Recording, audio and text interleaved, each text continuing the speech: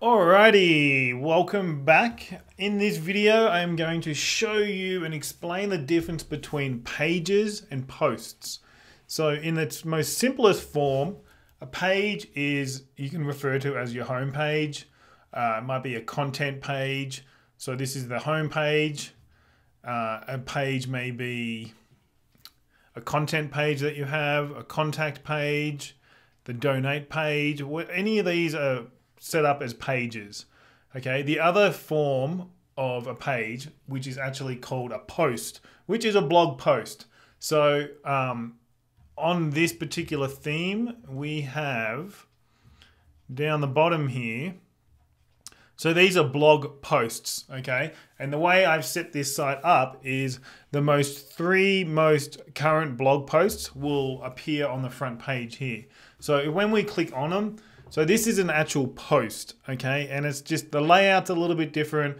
We are going to customize this a little bit more, but this is a post, okay?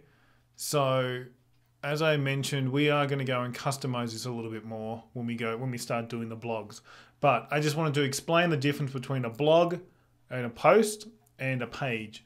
Okay, so now we know those two things. Let's jump in and let's set up a new page and let's set up a new post. So when you want to create a new page, come to on the left-hand side here, pages. You can just click on pages. You can go directly to new page if you were going to set a new one up. And let's go and set a new one up. So let's just say test page. So this is where you're going to name your page. So wherever you name it here, that's what it's going to appear as in the previous window. You can change it. Don't stress about when you put it into the menu system. You can change it to whatever you need then. So you can change, you can go ahead and change this. So in this back end of WordPress, have a couple of different options when you're setting up a page. So you name your page up there.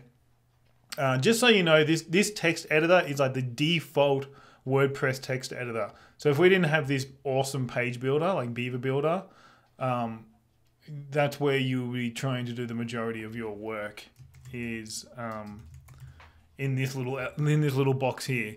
So I'm just going to explain all the different things. So if you were creating a page that you were working on that you didn't want to actually make it go live, you can save it up here as a draft, and then it's just going to appear in that previous menu as well. Then if you want to preview what's going on this page, there's going to be nothing on it, but that's how you would do that. Like I mentioned, the majority of the work that we're going to be doing once you develop and set up a new page, it's all on the front end with Beaver Builder. So if you wanted to publish that page, that's how you would do it. Now keep in mind, when you publish a page, that you still have to assign it somewhere. And that's the big difference between a blog and a post and a page, is when you publish a post, it's going to go directly into your wherever you've set your blog up. So even though you can publish that page in the back end, it's not going to go anywhere until you assign it somewhere. So here is where you could go ahead, and the page attributes is where you could kind of set like a template, but we're not going to be using this. I never ever use it, so you can kind of close it up. And then we have some asterisk settings. So we have some settings for the theme. So this is where if you wanted to go ahead and create a page with a sidebar, this is where you can kind of set that sidebar to appear. And if you wanted to, at the moment, the default is all these pages are going to be full width pages. So they're going to go the entire span of the website. If you didn't want that, you can go boxed or content boxed. So again, all this is kind of controlled with Beaver Builder. Disable sections. So if you were making a page and you didn't want the header to be displayed, you can kind of just tick that to disable the header and the titles and some the feature image. Now the feature image is used for a couple of reasons. particularly when you're sharing it out onto social media, you can go ahead and set your feature image there. And we'll talk about that more when we set up the SEO side of things. So, because you can do it here, but you can also do it with inside Yoast. So that's pretty much it for the back end for the pages. So once you've kind of created it and then you are ready to actually, well, once you kind of set it up, I guess. Well, that's not going to, yeah, okay. Oh yeah, because I published it. I thought it was just going to wipe again, but it's because it published. So once you've set this up in the back end, and really other than naming the page, that's basically all you really need to do. I just wanted to show you guys the rest of the things. Like I said, I never really use them. So once you've named your page and published it, you can just go to Page Builder, and then you can start building out your awesome pages. So that's that for pages. And we'll just have a quick run through the posts.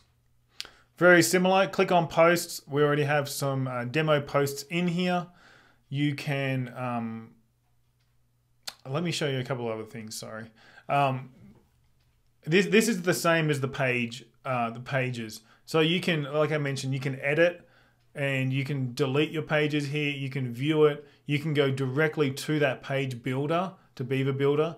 And then I've added a theme, added a plugin here, so you can duplicate these pages. So if you want to just duplicate the whole page or blog, you can just go duplicate this and it will just appear right here.